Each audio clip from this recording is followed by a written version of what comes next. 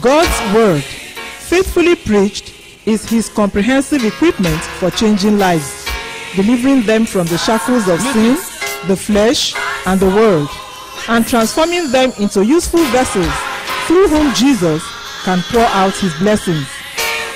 Living Seed invites you to a feast of the truth as God's servant brings to us the word of life. For copies of this message, other books, tapes, DVDs, and VCDs, and any further help in your discipleship, call or visit.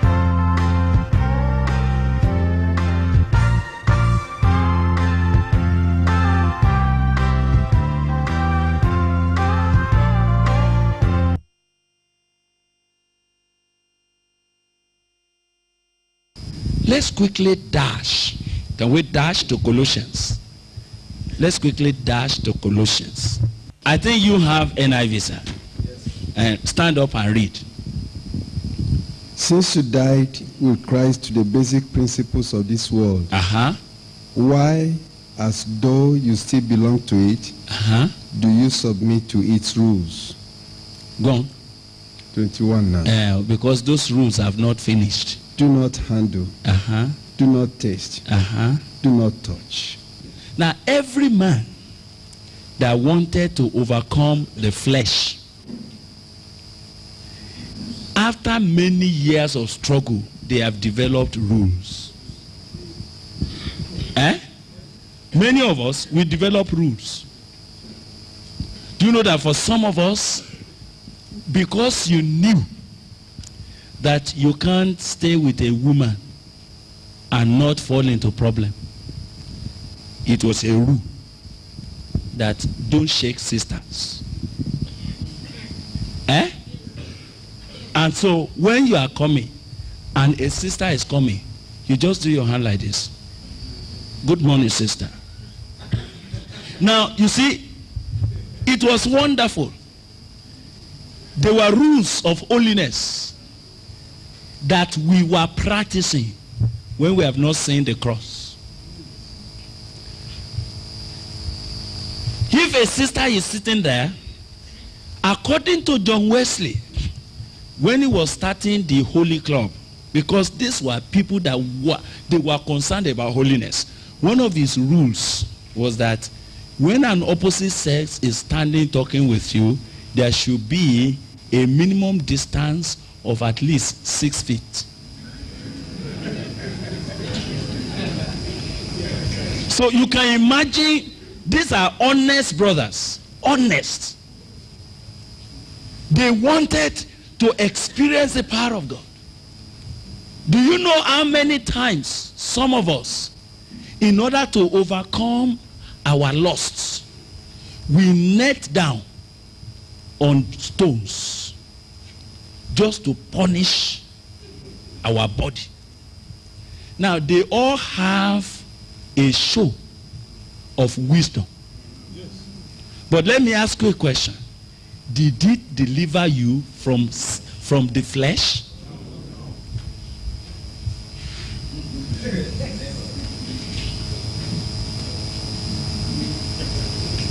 Don't touch this. Don't undo this. Don't look at this. Don't be this. Don't go here. Did it in any sense deliver you from the work of the flesh? It has nothing to do with it. I discovered that in those days, while we were still looking for help, we were told, don't miss your weekly fasting. So we actually practice fasting every week, at least 2 times, for some of us 3 times a week. And what are we fasting about? It is so that we can be victorious. Now listen, you know, the disciples of the Pharisees, they came to ask Jesus, why is it that our own disciples are fasting and your own are eating? Do you know that Jesus did not abolish fasting? He told them, he said, they will fast. But their reason for fasting will be different. I'm still fasting now. But I do not fast to complete what Jesus did not complete on the cross.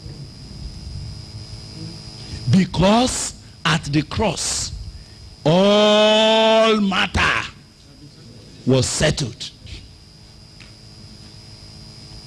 So that scripture began to ask a question. He said, since you have died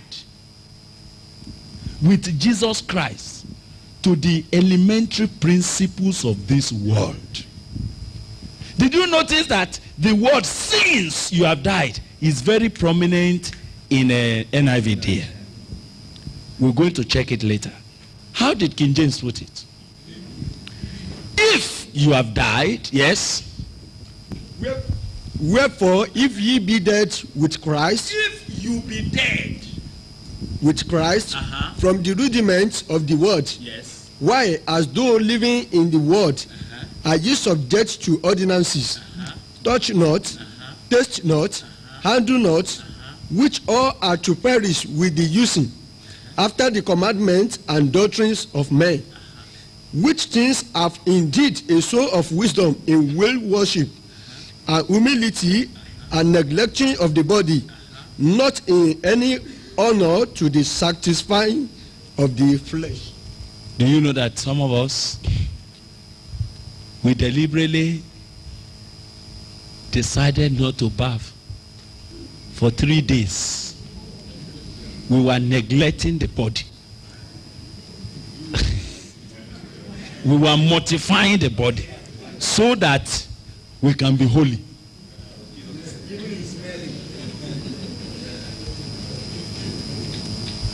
Because we thought what made pride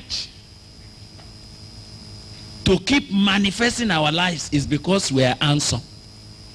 So we think that to be an handsome person is completely contrary to holiness of life. How many of you know that that is still troubling some of us up to today? You just believe that if you should dress well and you should be neat, that pride will overtake you. So what did you do? You dress shabbily. And you are dressing shabbily not because you want to honor Christ. It's because you want to kill Mr. Flesh. I don't know whether I'm getting at you. You see, you know the reason why we need to be analytical is because the same desire to be holy is correct. But the means that God had established in Christ Jesus, why is it that I'm not experiencing it? I don't know. Say, my people perish for lack of knowledge. And he said, you shall know the truth, and the truth shall set. He said, sanctify them by thy truth. Thy word is truth. I wish we would let the word of God do a very deep work in our spirit. We're going to see other scriptures, but we must establish something here, knowing what has taken place at Calvary. Let me inform you that all those rules and regulations, they only indulge the flesh. Do you remember that when we followed those rules and regulations, we became more proud? Do you understand that now? And then we were very critical. The brother that did not fit into what we are talking about, we immediately looked at him with an eye and said, is that how to be a Christian? Sister, is that how to be a Christian? And we walked. You know, we were walking sanctimoniously, but yet Mr. Flesh is rejoicing inside of us. And from all our experiences, we knew that we didn't get victory by those efforts. Victory only came when we saw the cross. Victory over sin only comes at the cross. So you see that scripture was consistent. Now I read it from all these other versions. That version say they lack any value, that's NIV, in restraining sensual indulgence. Now I told you that Living Bible is very funny and we can enjoy it. Since you died, as it were, with Christ, and this has set you free from following the world's idea of how to be saved by doing good and obeying various rules. Why do you keep right on following them anyway? Still bound by such rules as not eating, tasting, or even touching certain foods? Such rules are mere human teachings, for food was made to be eaten and used up. These rules may seem good, for rules of this kind require strong devotion and are humiliating and hard on the body, but they have no effect when it comes to conquering a man's evil thoughts and desires. They only make him proud. Sister, did you understand something there? All right. So let's go now to chapter 3. Chapter 3 from verse 1.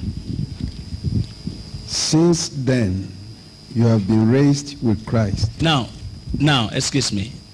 Did you notice that every issue we have been reading, have you noted now, since,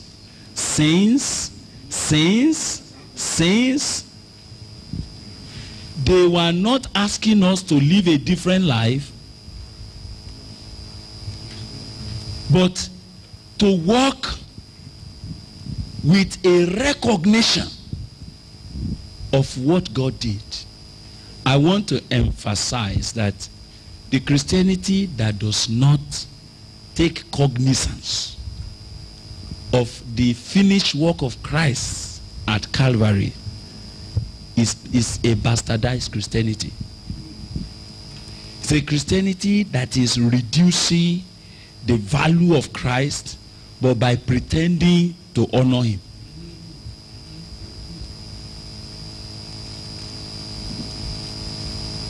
Are you getting me, sir?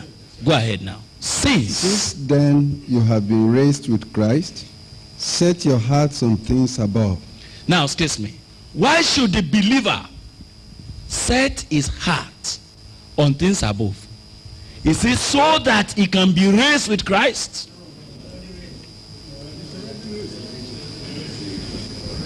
Let's talk. It's because he has already been raised.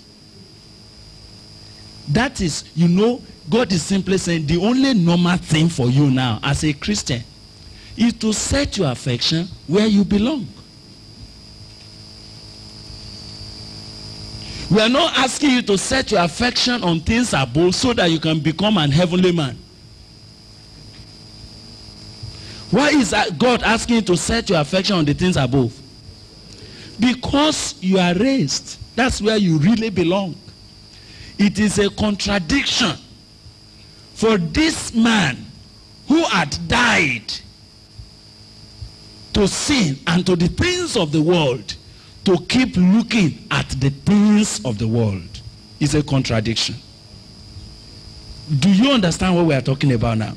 So you see now that as far as God is concerned, he is no more struggling with your old man. As far as he's concerned, what has happened to the old man now? He's finished. He's dead. But now that the old man died, he lived a life in us. He did many things in us. In fact, we were more familiar with him than the new life. Am I correct now? So the man now that a new man has entered into him, we need to train him. Is that all right now? We cannot train a man whose old man is still alive. You will be wasting your time. So can I say like this?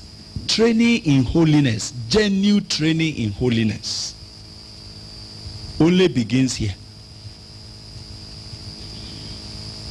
The biblical holiness is not the one that is struggling to attain here. is the one that has said, yes, now that I'm a new man, now that I'm a new Christian man, now that the old man is no more here, let me live the life of the Spirit. Now, yes, set your affection. Set your hearts on things above. Yes, sir. Where Christ is seated at the right hand of God. Set your minds on things above. Not on earthly things. Yes. For you died. For you died. No, we didn't hear him. Did we hear him? Are you reading your own Bible? What did he say? For you died. The King James said, you are dead. Good News said, you have died. Yes. For you died, and your life is now hidden with Christ in God. When Christ, who is your life, appears, then you also will appear with him in glory. Go to verse 5 now. Put to death, therefore, whatever belongs to your earthly nature. Good. Sexual immorality. Let's stop there now. We will read it. Have we followed NIV to that point? Let's try King James, sir. King James. Give him King James. Yes, sir. Seek those things which are above, where Christ is seated on the right hand of God. 2. Set your affections on things above, not on things on the earth. 3. For ye are dead, and your life. The word for in verse 3, what does it mean? It's what? It's a causal clause. All right. But I thought you would have just used one simple word for those of us who didn't understand big English. Because. It's because, Abi. It said, read again, sir. Read again for us. For ye are dead. Because you are dead. Yes. And your life is hid with Christ in God. So I'm asking you, why should I set my affection on things above and not on things on the earth? I'm not alive. Because I'm dead. Listen now. You see, on this other side, they set their affection not on the things on the earth, so that they can die. Are you understanding? But on this side, we set our affection on the things above and not on the things on the earth, because we have died. You know, it looks alike, but it's not the same. It took years for me to know that I'm setting my affection on the things above. Not because if I don't, my old man will not die. That one has happened. But if I don't, I will be causing contradiction for the new life I carry now. Do you understand that now? The new life I carry now, his own things are above. Why do I compel him to be doing what he doesn't want to do? Am I communicating with you? Before, listen now, we were told not to watch television.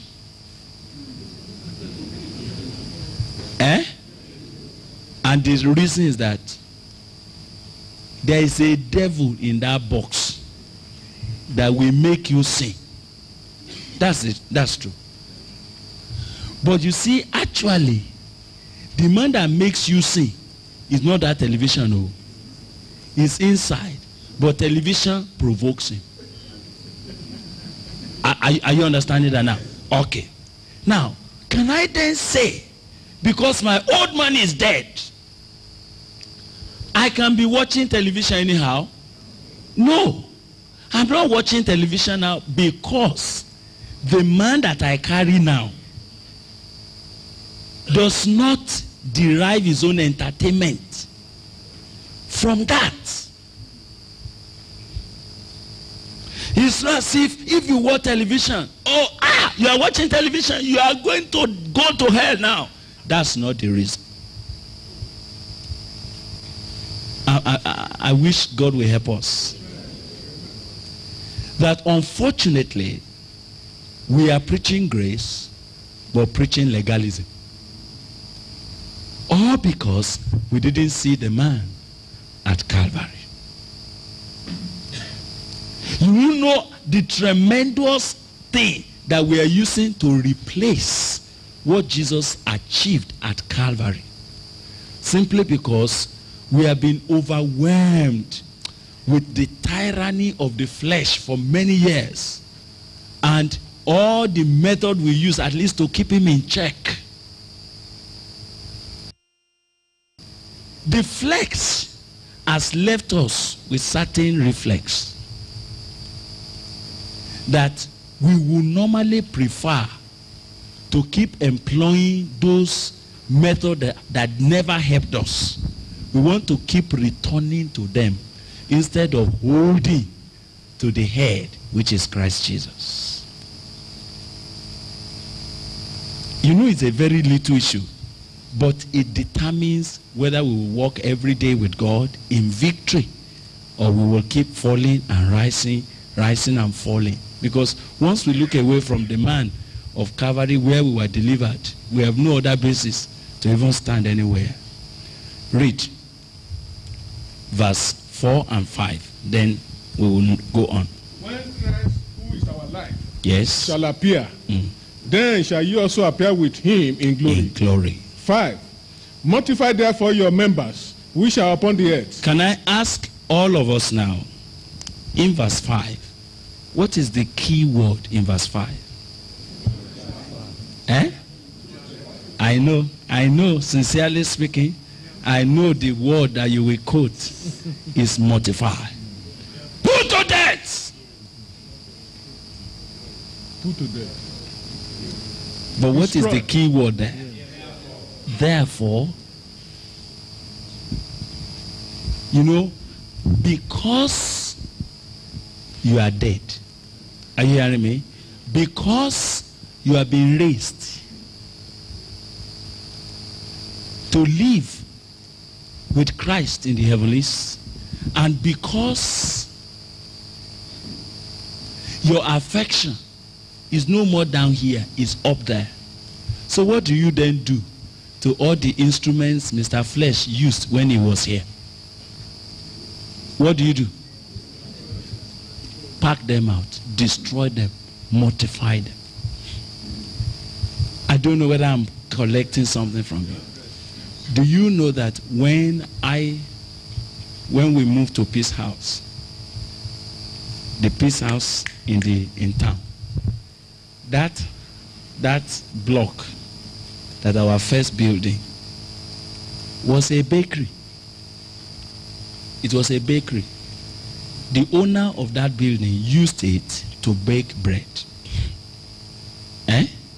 When we got in there, my own office where I sit and where my wife used to sit is the oven. There was an oven with chimney that was built there. Are you getting me now? And then down here, there was a store of baking pans. You know, the bread bakers. Loads of it. Then the outside building, I turned it to a toilet, but that was their generator house. Are you getting me now?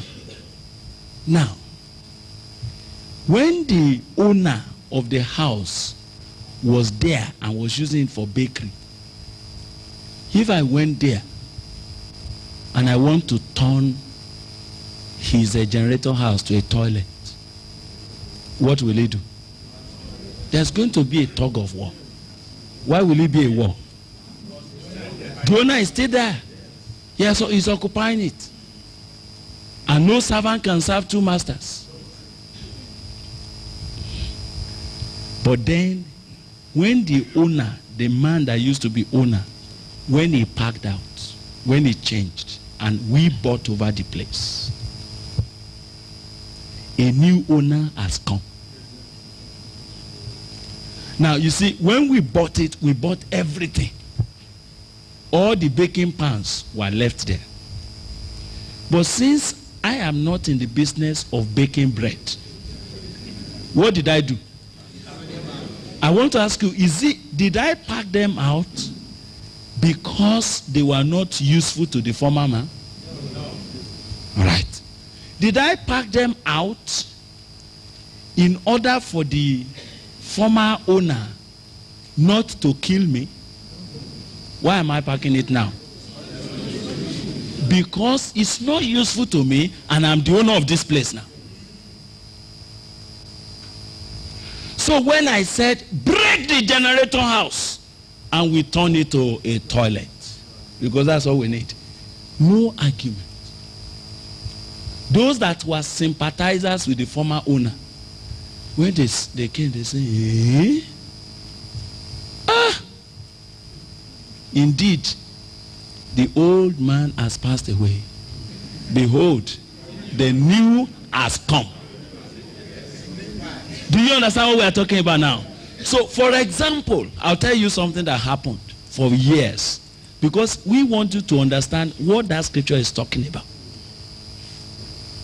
For a long time, you know, there was an open, something like, look at garage, where they used to drive in a trailer of flour.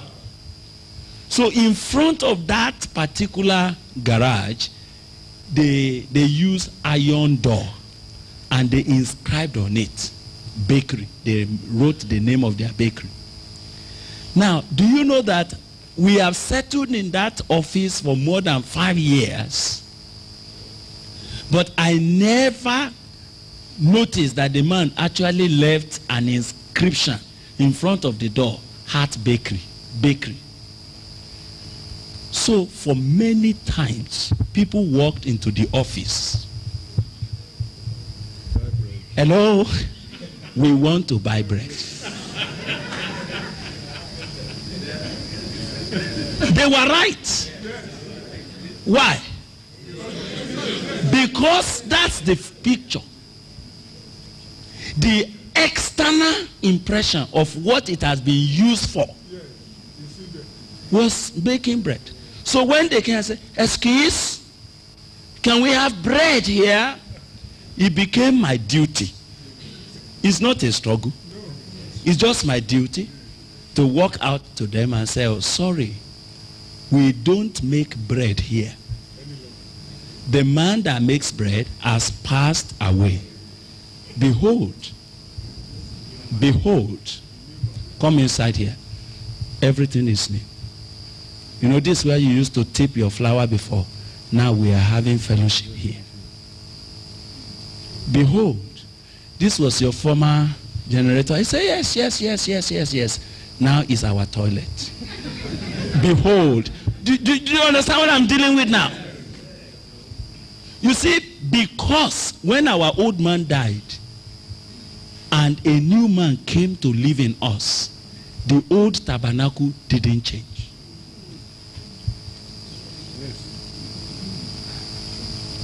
Do you understand? The old tabernacle that the former old man used is still what we are going to use. And this has been tailor-made before to do certain things for the old man. But now he is dead. What do I do? What should I do? I pack his things out. There are some of the things he has left that are more of permanence. They are fixed. If I do not do a deliberate breaking, but you see, I'm not breaking it in order to break the old man. The old man is dead. A new man is here. But the old man, when he used to be here, he left some permanent imprint that I can't just do like this. I need to break it. Do you hear what we are dealing with now?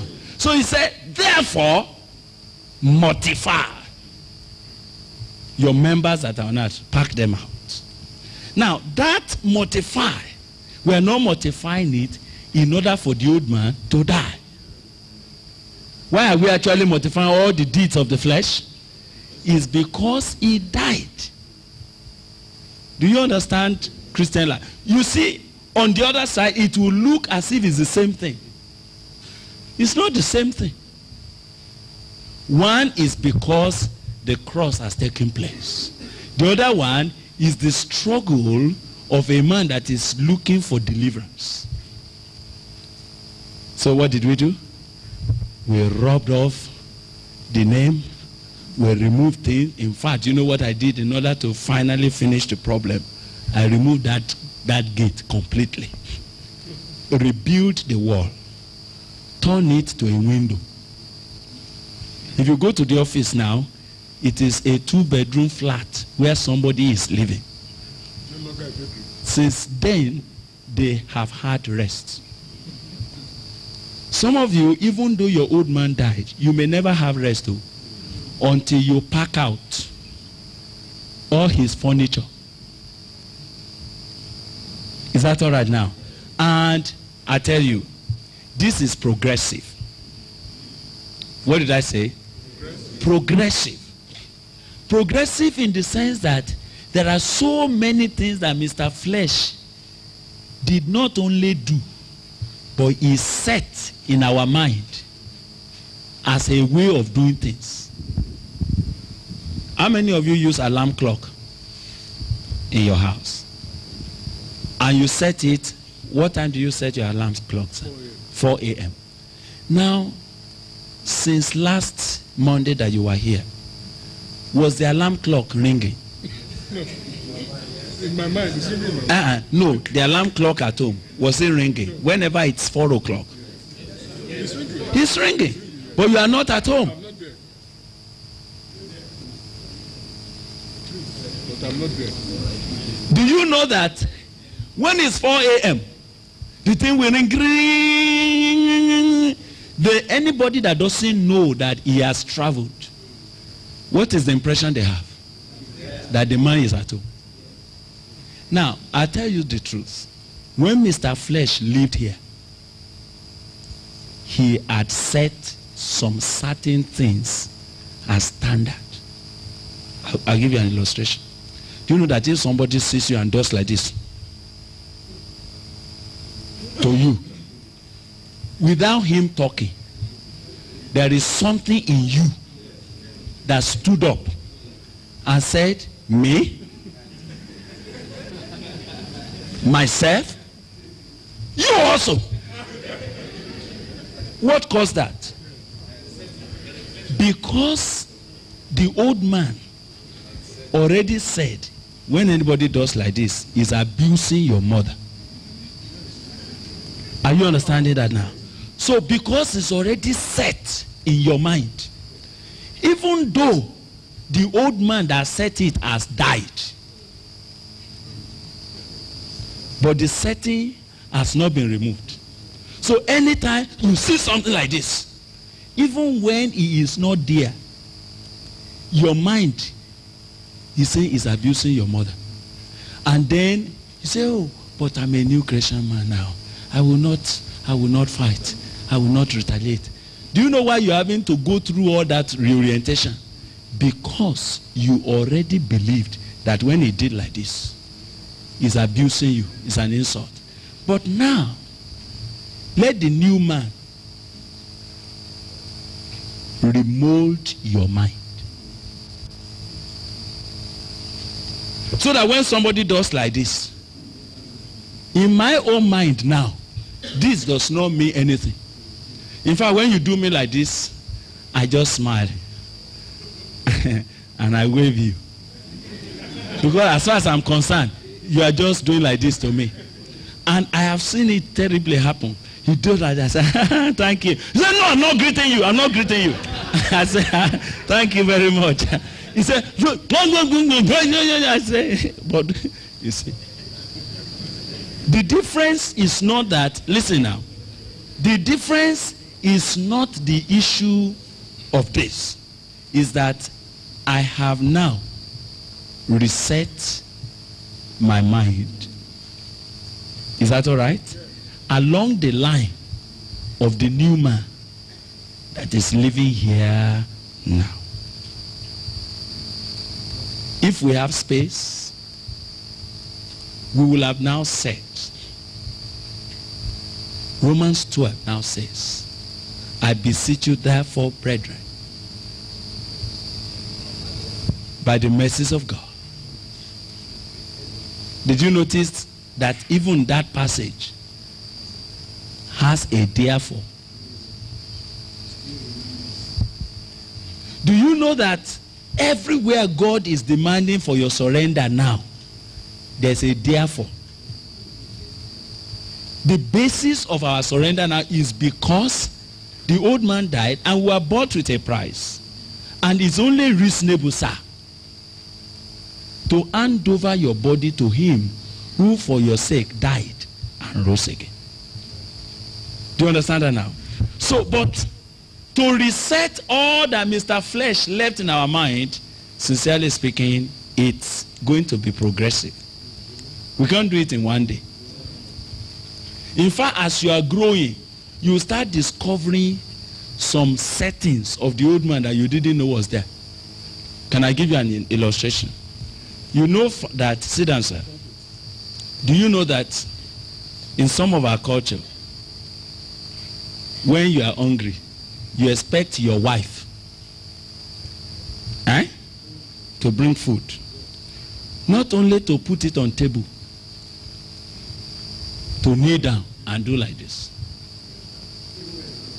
Even when you are not there, you're expecting that he should do like that. All right. Now,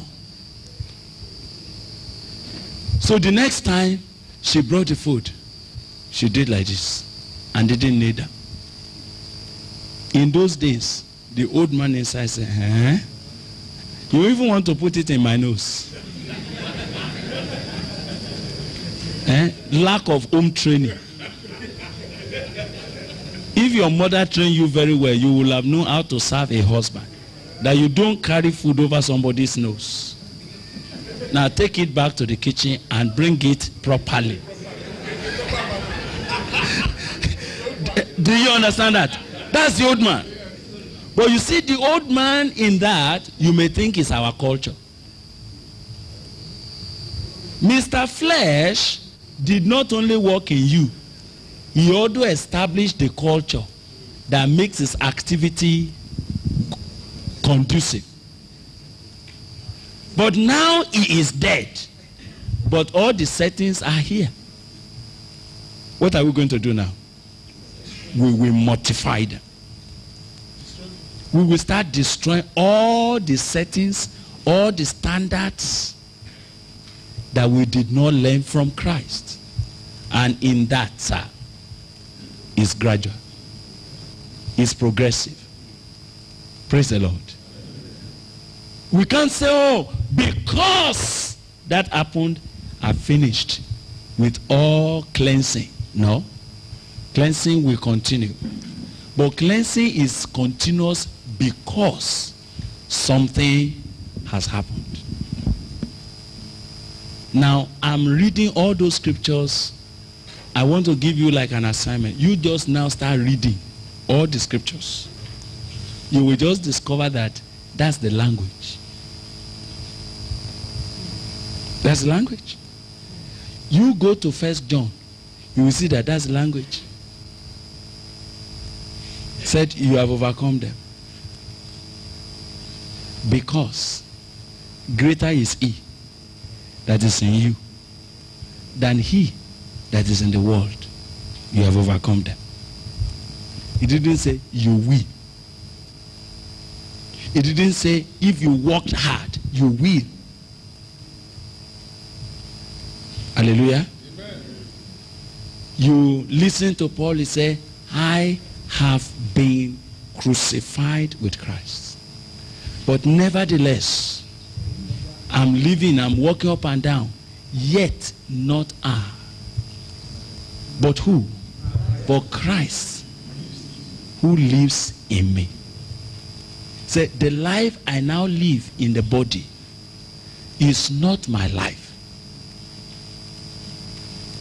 It's the life that Christ lives in me. And I live this life now by the faith in him, in the Son of God, who loved me and died for me. Have you come across that? Galatians 2:20. How can I walk continuously in victory? It must be because I know. I am knowing. I keep knowing every day. And excuse me, this knowing is the task. I wish we would be understanding the word of God when he said, looking unto Jesus, the author and the finisher of our faith. We are not just looking unto him for example. We are not just looking unto him as an illustration, as a pattern of the way to live. We are also looking unto him for strength, as the basis of where we are going. He is the author of this new life. He is the finisher of it. I must keep looking. You know the way I want to end here. I saw Peter inside that boat. Do you remember Peter in the boat with all the disciples? When they saw Jesus walking on top of the water, in the midst of storm, yet he was victoriously walking on water. They say, no. He can't be any man. He's a ghost. Nobody can live like that. What did Jesus say? Cool down. Be of good courage. I am the one. Don't be afraid. Peter said, if you are the one, bid me to come. That was a practical matter here. Bid me to come. And Jesus said, come. Can you imagine? It has never happened for any man to walk on water. But because he bids him to come, he took the first step, the second step, the third step, the fourth step. Looking. Don't worry yourself about how you will be victorious in 20 years' time. That's not your business. Some of you will be asking questions that are not important. You'll be saying, does this mean that we will not sin again? We are not saying that. If you want to sin, you can go and sin. And there is a way for you to go back to sin. It's by looking away from Jesus, from the cross, from what he did. And go and employ other methodology. You will suddenly see that it's only in Christ that we are victorious. Outside him, you are nothing. So the man is like this. And he was walking. He was walking. He walked. Smoothly was walking. But the only thing is that he was looking at him. Every step of the way. For 1 day he walked. 2 days he walked. 3 days he had walked. This is why I don't believe in those who boast and say once saved, saved forever. That's not my business here. My business is that every day I'm looking at him. And if I'm walking with him, I know when he comes, he will pick me up. Suddenly, what happened to Brother Peter? He removed his eyes from Jesus. And he began to sink. But you know what he did? He said, Master, save me! Excuse me, please. Yes, it had happened at Calvary. But in case your eyes moved away from Calvary and you are sinking, don't be too proud to shout, save me! And he will grab you. And as he grabbed the young man, he asked him, why did you doubt? The question is, why did you doubt? We were saved by faith. We were sanctified by faith. We live victoriously by faith. He said, and this is the victory that overcomes the world. Even what? Our faith. That's all. Nothing more. Not our struggle, not our intelligence, not our intellect, but our faith in him, the crucified. Not in our prayer. Are you hearing me? Some of us, you shifted your faith from Jesus to your prayer. You know, we have been encouraging us to pray. Are you hearing me? I believe in prayer and I want you to pray. But prayer is not the reason for our victory.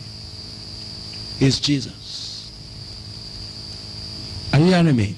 Yes, please pray. Spend time to pray. Spend hours in your personal quiet time. It was important. But let me inform you.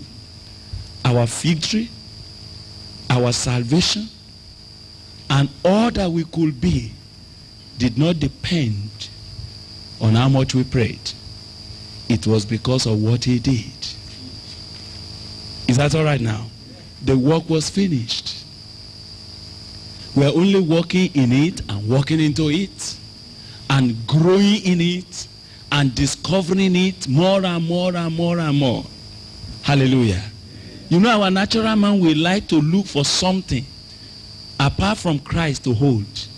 And he can hold on your prayer. Sir, we thank God what I prayed. Please don't add anything to Jesus.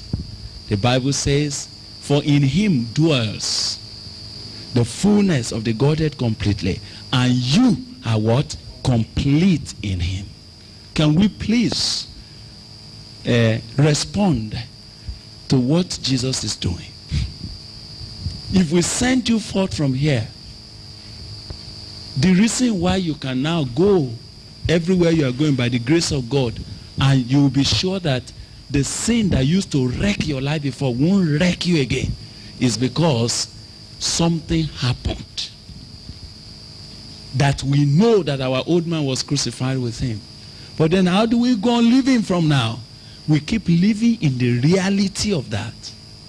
And as we are moving in life, we meet things that Mr. Flesh had put there before. What do? We knock off. Do you know that there are some dresses that it was Mr. Flesh that asked you to sew it? I hope you know.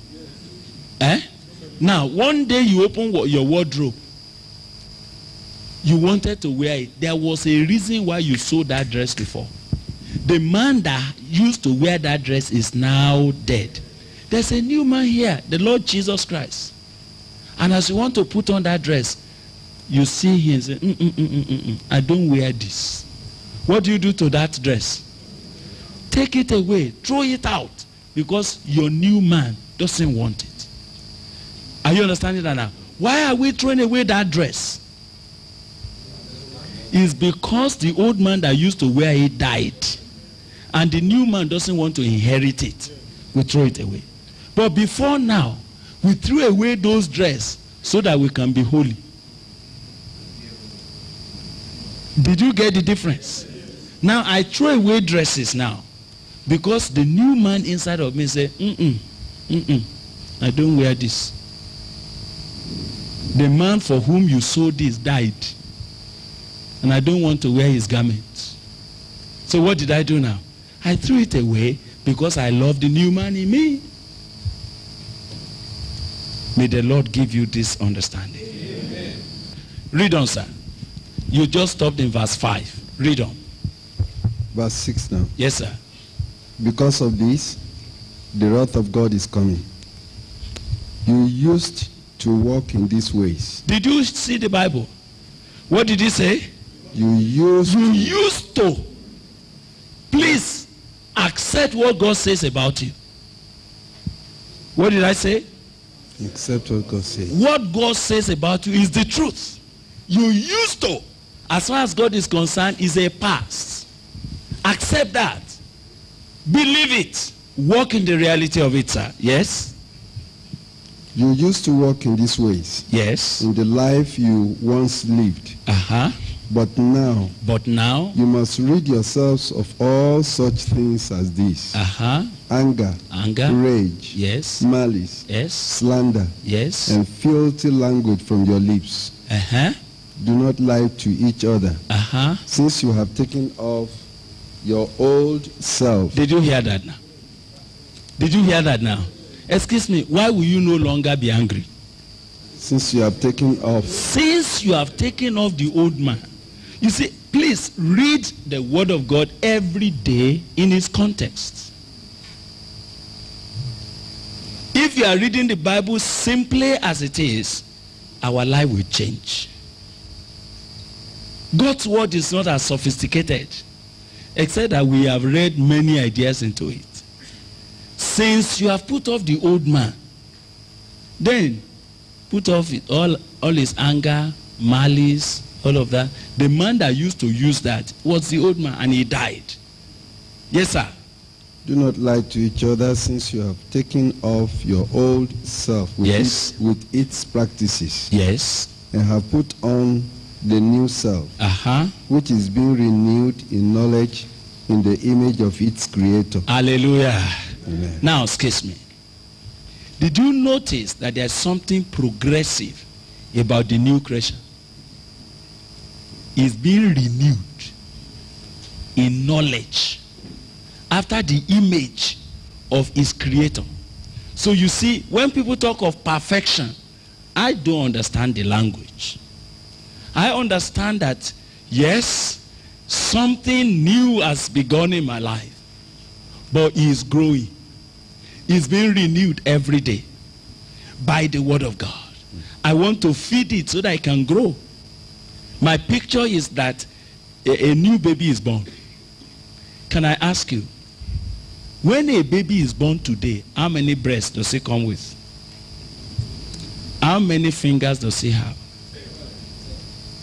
Does the baby, if it's a girl, does he have womb the day he was born?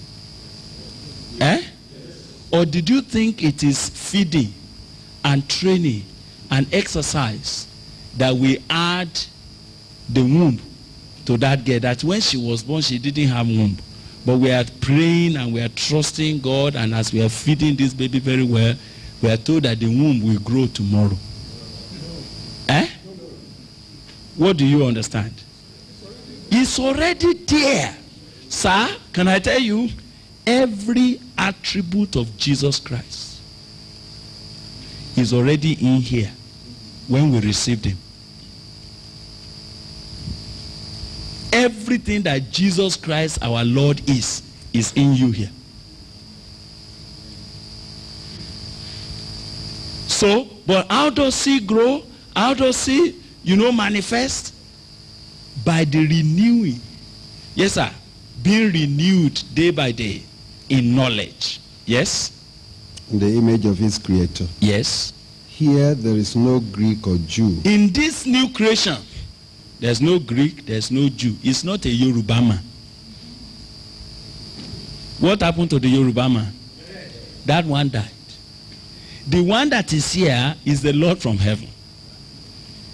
He doesn't come in with the culture of Yoruba or with Igbo or Bachama. He's a new creation. But living in the old tabernacle that the Bachama man used. Oh, you are not with me. The man in me is not a Yoruba man. No. He's not a Yoruba man. He's the Lord from heaven. He's a new creation man. Complete. And in this new creation, yes, there is no Jew or Greek. Okay. Go ahead, brother. Circumcised or uncircumcised. Yes, sir. Yes, sir. Barbarian, Scythian, slave or free. But Christ is all and is in all. And is where? In all. Go ahead. Therefore, as God's chosen people. Did you notice another key word there? Therefore. What is it? Therefore. Go ahead now. Therefore. As God's chosen people. Holy and dearly loved. Clothe yourselves with compassion. Kindness. Humility. Gentleness. And patience. Why do we put on all of this? Because the new man is already here. This is his own way of life. Do you understand that, sir? You see, it is, when they say this Christian is humble, to me it's superfluous. What else do you expect Christ, the new creation man, to be? I'm asking. What do you expect him to be? He will just be himself. You see, you are going to put on humility, compassion, kindness, gentleness, patience, not so that you can become. Did you notice that now? Why are we putting it on? Because of who we are. Let's understand the biblical context, even of our spiritual growth. We are not putting on humility so that we can become. It's because we are God's chosen people now. The new creation man has been put in here now. That's why humility is his way of life. Patience is his way of life. When we see a dog, are you eating me? Are you hearing me? No. When we see a goat eating meat, what will happen to all of us? We say, no, this is a strange goat. Why did we say that? Because goat doesn't eat meat. Goat is herbivorous. It's not omnivorous. So, bro, this new man, his natural life is humility. Can we let him manifest? It is holiness. Can we let him live his life? Go ahead, reading, sir. Verse 13. 13. Bear with each other and forgive whatever grievances you may have against one another. Forgive as the Lord forgave you. And over all these virtues, put on love, which binds them all together in perfect unity. Yes, sir. Let the peace of Christ rule in your hearts. Since, as members of one body, you were called to peace. Did you see another sense there? Go ahead. And be thankful. Let the word of Christ dwell in you richly, as you teach and admonish one another with all wisdom. Yes. And as you sing psalms, hymns, and spiritual songs with gratitude in your hearts to God. Yes, sir. And whatever you do, whether in word or deed, do it all in the name of the Lord Jesus Christ, giving thanks to God the Father through him. Whom are we giving instruction to here? The new man. God is not giving this instruction to someone in whom the old man is alive. God is not wasting his time because he knows he can't do it. Can you tell the old man to be gentle? Shall we walk in the reality of what Jesus did? Can you go back out of this meeting and be able to say, I'm a new creation? Old things have passed away. Behold, all things are new. So then they say, why are you behaving as if you are not a human being? Actually, I am not. The human being died, actually. There's a new man here. Allow that life. Let Jesus, please, live his life. This has been Living Seed. For further inquiry or counsel, contact P.O. Box 971, Boko, Benue State, Nigeria. Telephone numbers 0703 0363659, 0808 5150 610. Email address lsmedia@livingseed.org or visit our website at www.livingseed.org. See you next week.